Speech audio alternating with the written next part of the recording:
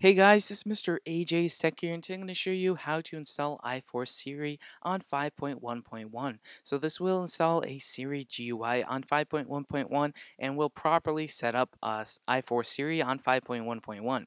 So this is my iPod Touch 4G. This is 5.1.1 firmware, and I'm going to show you how to install this. So you're going to need to install two repos. One is called i4Siri. This is the i4Siri repo. So i4Siri.com/repo, and then you go ahead and click add source.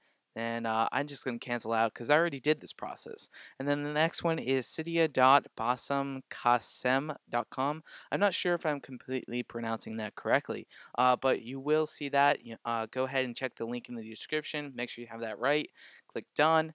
Then go into the i4Siri repo, and depending on if you have an iPad or iPhone, you're going to choose the right i4Siri-acid package. So right here, you can see that we have that. Basically, you just install right there, depending on which device you have. And then you go ahead and hit confirm, and then it will install all the dependencies needed. So it's very, very simple to get this up and running. So you're going to want to go ahead and make sure that Siri is enabled. A reboot is required, but make sure Siri is enabled, and then you're going to want to go back. Then you'll go down, and this URL should already be installed, but make sure it's HTTPS and that proper URL is installed. Next thing you want to do is go into the i4Siri settings, go into install certificate, and you'll just have to wait for this countdown to go, and then it'll install the certificate properly. So just wait for that to go ahead and transfer you over to the settings. You just click install.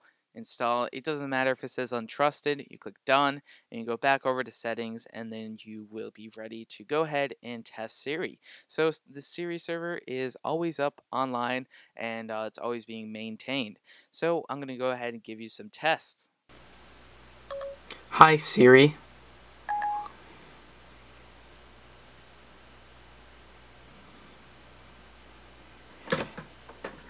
Greetings, Andrew. Who is Steve Jobs? This might answer your question. Find the closest subway.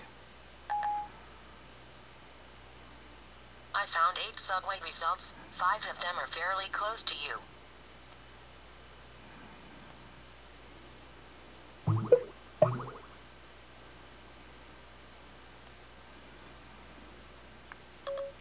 Test. Mission control. I read you loud and clear, Andrew.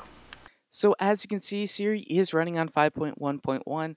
You can see that there was some lag, and some of that's due to just server traffic. And when it was lagging on the iPod Touch, that's just the iPod Touch is very slow, and it's not up to par with the iPhone 4 or 4S. Overall, this is free. It runs pretty well.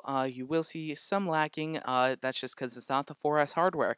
So as always, rate, comment, and subscribe. And if you enjoy using i4Siri regularly, definitely consider donating. So guys, as always, I'll catch you in the next video. Bye-bye.